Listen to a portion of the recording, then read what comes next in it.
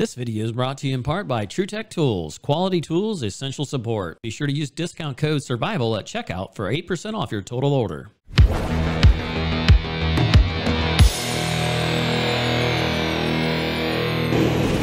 Alright, so we've got us a true prep table here that keeps draining water all over the floor.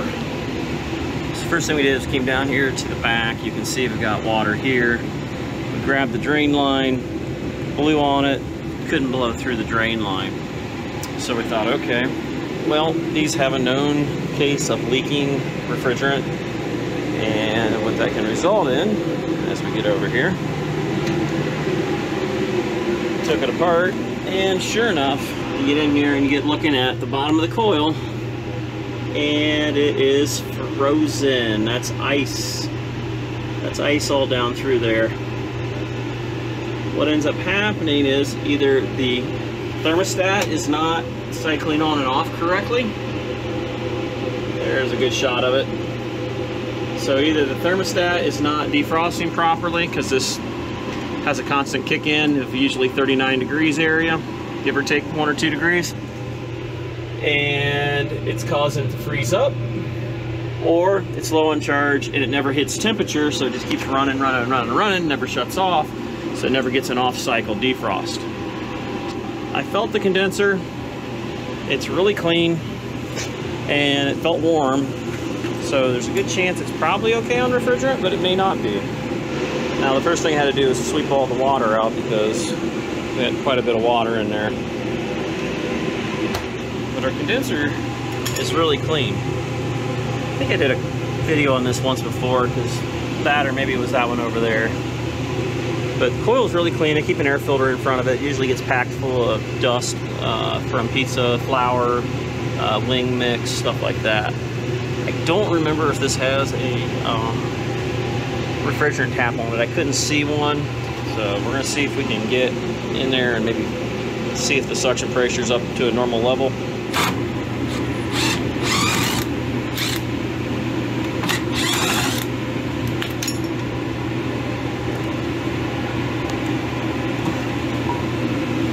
It says 12 ounces, that's my marker, so it's probably been low before. That's always nice. Yeah, it's got valves built into it. Yep, I about bet you it's low again. Let's see if we can find a leak if it is low. Pretty sure it's not off by much. Let's take a peek, Pooh, find out what we got. Yeah, I'm not big into sniffing the ports where the refrigerant comes out, Schrader ports, just because. But I mean, look at this. We're picking it up 4 inches away. Give it a second to reset.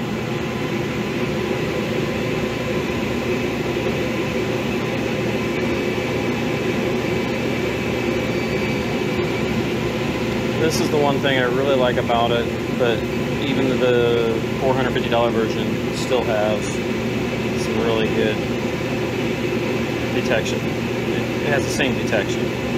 So you see this peak up there. It helps me narrow it down. Obviously it's leaking through that cap, something fierce. I mean, dumb amounts. Enough to take it out. So even though it has a rubber cap in there, even though it has the rubber cap, I mean, you can't trust it. You'd be better off with a brass cap. But even if we get a brass cap in there, the question is it going to leak around the stem? Because obviously it's leaking through the stem.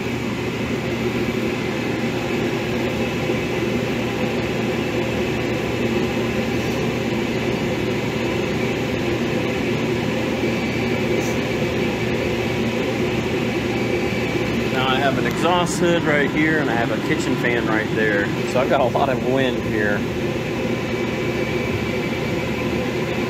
Let's go ahead and check the suction line here, make sure it's not leaking. Back in this corner, that's a flare fitting. Good old flares that are generally not made correctly. Let's see if that gives us anything. Be great if it's just that and not an evaporator, but usually it seems to always be the evaporator. All those vinegars and stuff like that just have a tendency to cause leaks in the coil.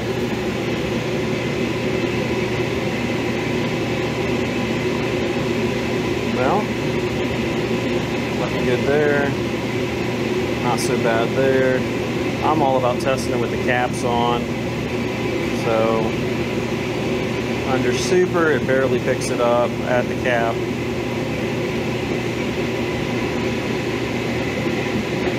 Scan all through this thing. We'll go ahead and check around a few other spots and then we'll check the evaporator. Okay, I got a hit back here in the back.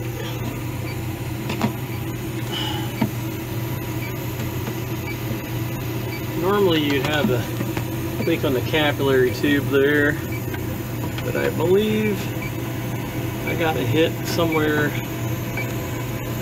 I wasn't watching when I did it. That suction line is all ate up.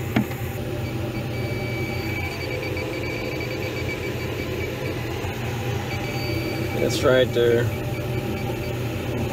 And it's on there too.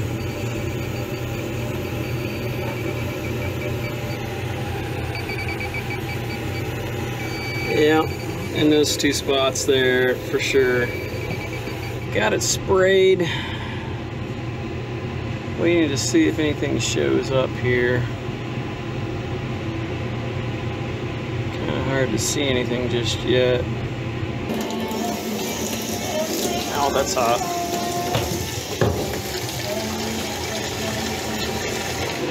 So we got the vacuum cleaner ready to go. We're getting water all over, but we're just gonna suck it back up.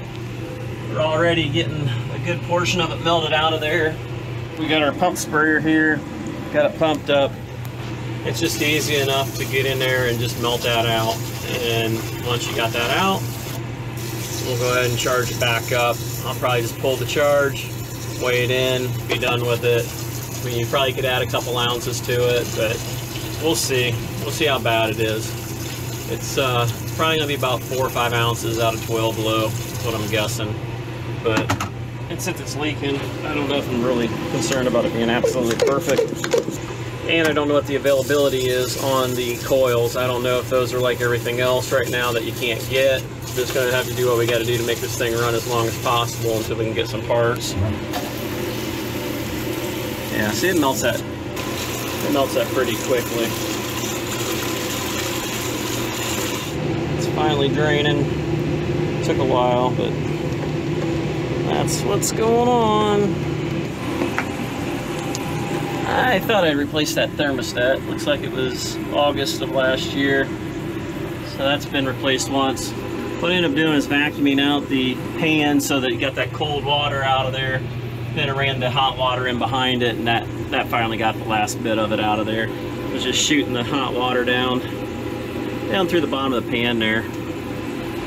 But go ahead and finish vacuuming out the rest of this and get her back together and get her juiced up. It's low on charge, so it never got down to that temperature, so it didn't thaw out properly. Froze up, caused the water leak. It was cold enough that it kept the product cold, but unfortunately it would not drain because the coils froze up. So what we ended up doing, we found the leak, we recharged it back to spec. We've got 12-pound suction, 145 head. We're 72 degrees in here. We're at 109 there, so we're basically running, let's go 83, 93, 103. So we're 36 degrees over ambient. We're running a 10-degree evaporator. Our issue here, we probably got capillary tubes starting to get plugged up a little bit. That's resulting in a lower suction temperature. Box is pretty much about temperature. So design temp, we should be running somewhere around the 15-degree evaporator area, give or take 18. So that's what we got going on. So we got everything cleaned up, everything's running. We're getting down to temperature pretty good. I think we're already, if that's even accurate, right at 40 there. 32-ish there. We turned the stat back up to about a number 6, 5's default. So that should wrap that one up. Well guys, if you enjoyed the video and you want some more like it, make sure you give it a thumbs up, subscribe, check us out on Instagram and Facebook, and until next time, we'll catch you on the next one. Later.